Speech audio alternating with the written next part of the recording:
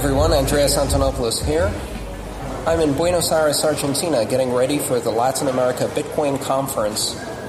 As part of my visit here, I'm meeting much of the Bitcoin community, but I have a special guest, someone who's been very influential in exploring the other layers of protocols that can be installed on top of Bitcoin, the types of applications that come after currency.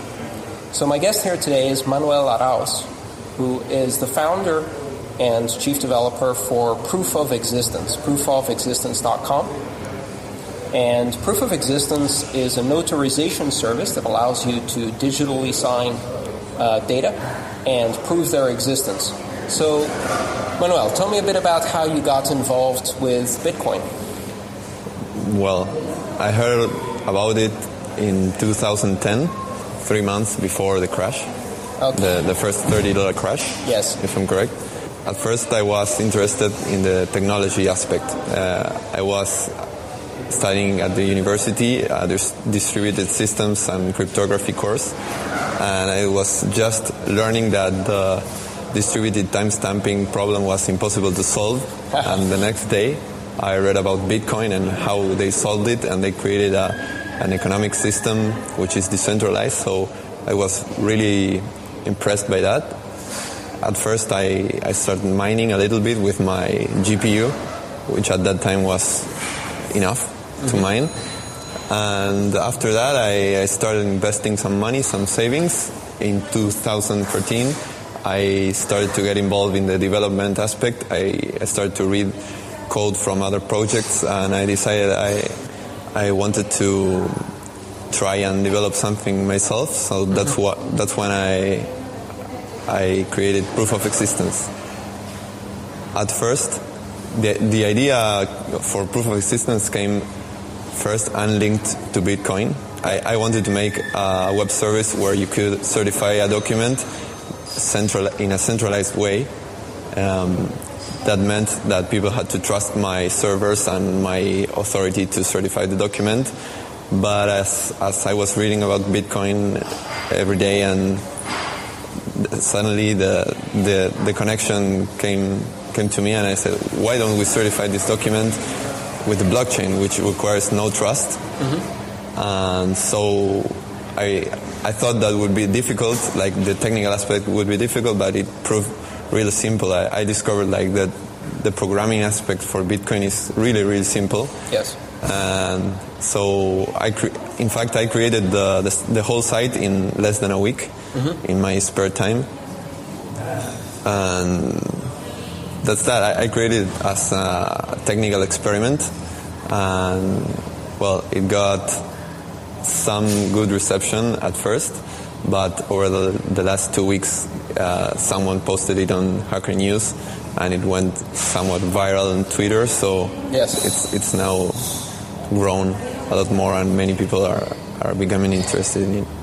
So let's just quickly describe what Proof of Existence is. So the problem you're solving is the problem of attestation, digital attestation or digital notarization. So in a traditional sense, if you want to prove that someone has a document like a deed to a house or a stock certificate, or has created a new idea, for example, like a patent or a copyright, and they want to prove that this idea existed at a specific point in time. Today, the way you do that is you go to a public notary in most countries, and they will basically sign and stamp on that piece of paper and put it in a public register, which is, like a paper version of a blockchain, yeah. But it's distributed. So if somebody wanted to confirm that, they would have to go back to that notary and get a letter that proves that in the register they had your information. So you solved this by essentially fingerprinting or getting a hash of any document. You can put any data stream in this? Yeah, any digital file. Any digital file, and you create a fingerprint. What type of fingerprint is that? How many bits? It's SHA-256. SHA-256. Okay, so you've basically got a 256-bit signature. And then how do you insert that into the blockchain? I had read I didn't invent the technique myself. I had read that other people had embedded data in the blockchain, so I started to research on that.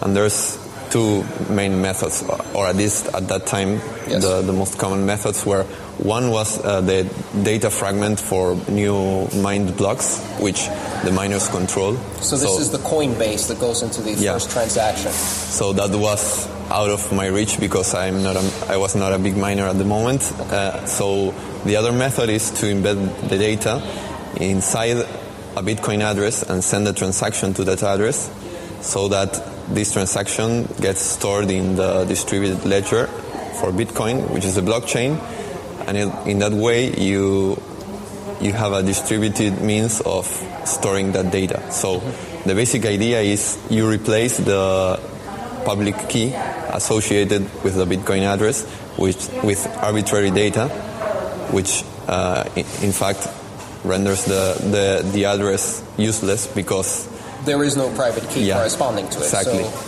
So this is what in Bitcoin speak is an unspendable output, a transaction that you send money to and that money disappears because it cannot be redeemed as an input into another transaction. Yeah, exactly. Or more bluntly speaking, people call this dust because theoretically the purpose of the blockchain is to transfer value, not data. Yeah. Right. So I bristle when I hear that description because to me Bitcoin is a protocol and currency is just the first application, and I'm really excited to see other applications. The basic problem that you described that Satoshi solves, which is achieving distributed consensus without trusted third party, has so many more applications than currency. And there's no reason to bootstrap a new blockchain every time you want to build a new application. It's much easier to have the security of 5 petahashes of mining behind you. Yeah. So did you get that kind of criticism? Did people tell you what you're doing is a waste of time, it's dust, it's using the blockchain wrong? Yeah, I still get a lot of emails saying stop spamming the blockchain, even from the Bitcoin core developers, not personal emails, but when people discuss the service on the forums, their general reaction, they don't seem to like it. We're talking about a tiny amount of data here, right? So SHA-256 is 40 bytes of data? Yeah. And so... No, it's 32, I think. 32. So it's a tiny amount of data. So you're basically using up two addresses, two outputs. Do you do that in a single transaction or two transactions? Single transaction. Single transaction, one input, two outputs. Yes. And you actually spend some Bitcoin doing this. Yeah. What's the minimum amount you spend for one of these? I'm not sure because I changed it, but I think it's a Satoshi, or just above the dust threshold. Oh, 5,432 Satoshis, right, yeah. Or something like that, I'm guessing the number. Right, so it uses a small amount of Bitcoin. This Bitcoin is forever lost, and certainly that's an argument for not doing it exactly this way. Now, you mentioned to me recently that there are better ways of doing it now. Yeah. So do you want to talk a bit about those? Yeah. Many people have suggested better ways to store data in the blockchain. Using this method, the clients, they can prune these transactions because they don't need to store these outputs in the UTXO, which is the unspent transaction outputs, which is a pretty scarce resource for the network. When transactions are put into the blockchain, each transaction creates an output that in the future could potentially be used as an input in a future transaction. It can be spent. And so each client, in order to be able to figure out what can be spent to create transactions, has to keep a database in memory, usually, of all of the outputs that are in the blockchain currently that have not yet been spent. That includes all of the money that Satoshi mines, a ton of dust from various other services that create unspendable outputs. So the key issue here is not whether it's unspendable, but whether it's provably unspendable. Because if you don't know if it's unspendable, you have to keep it around forever.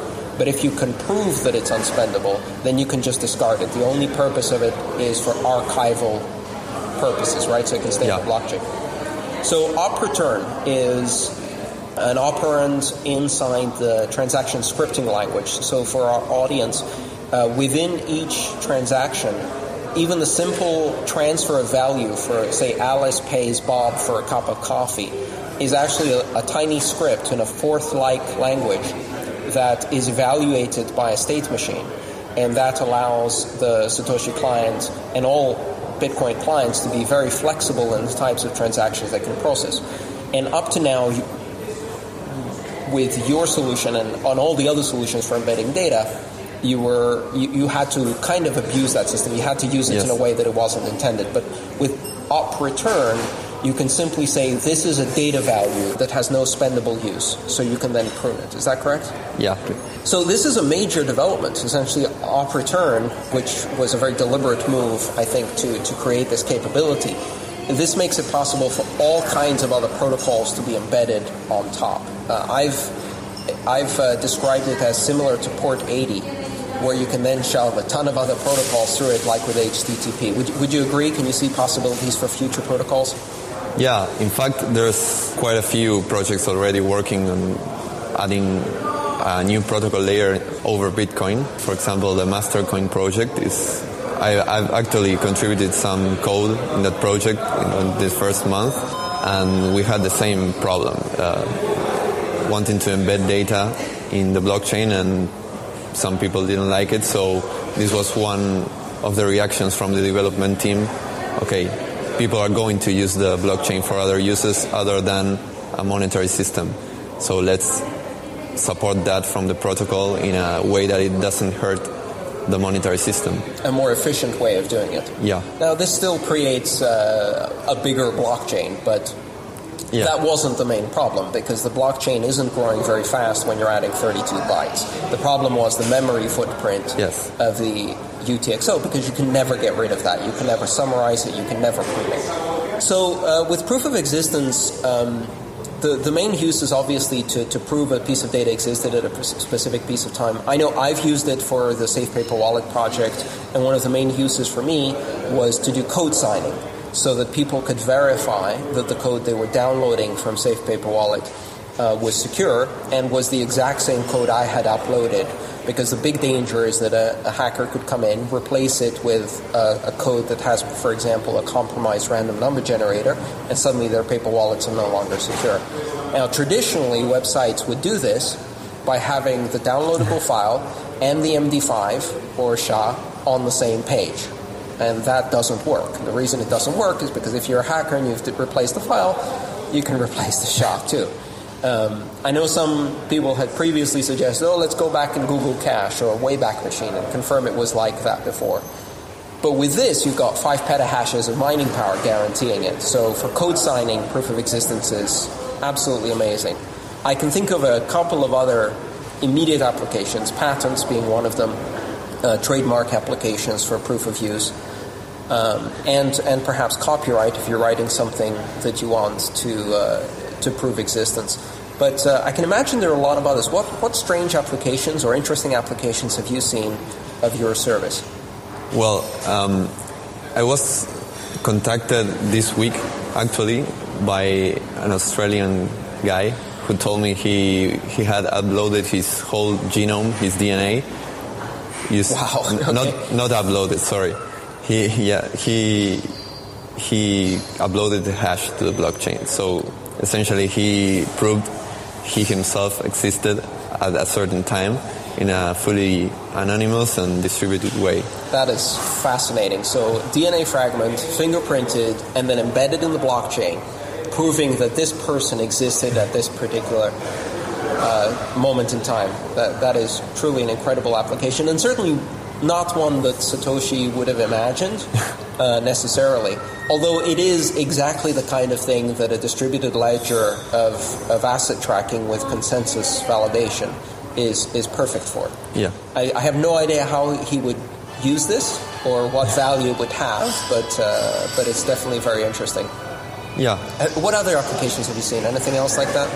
Yeah, there's also the idea to certify communications between parties which are involved in any sort of agreement. So you can prove that the other party didn't answer, because if you both agree that you're going to upload any communication and certify it with the blockchain, and then you can prove that certain communication stopped at a given moment in time.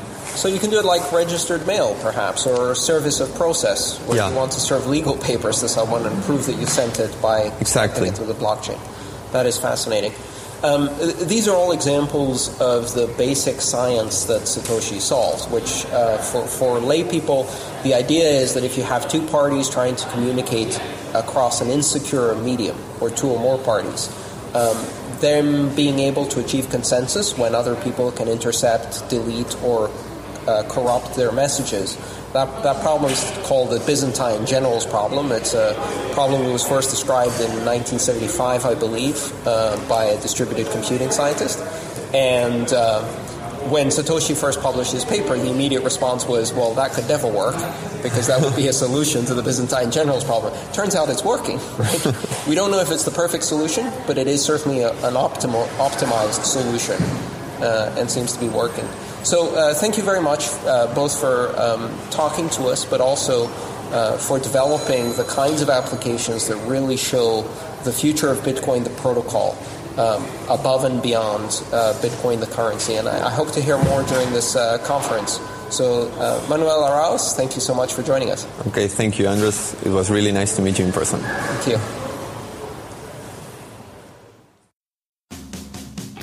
EasyDNS is the Swiss Army knife for your domain names, helping meet their customers' individual needs since 1998. EasyDNS has been an outspoken critic of SOPA and CISPA.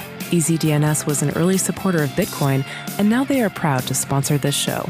Do business with a company that shares your values. Get a 13% discount when you pay with Bitcoin. Go to bitcoin.easydns.com and be sure to use discount code LTB.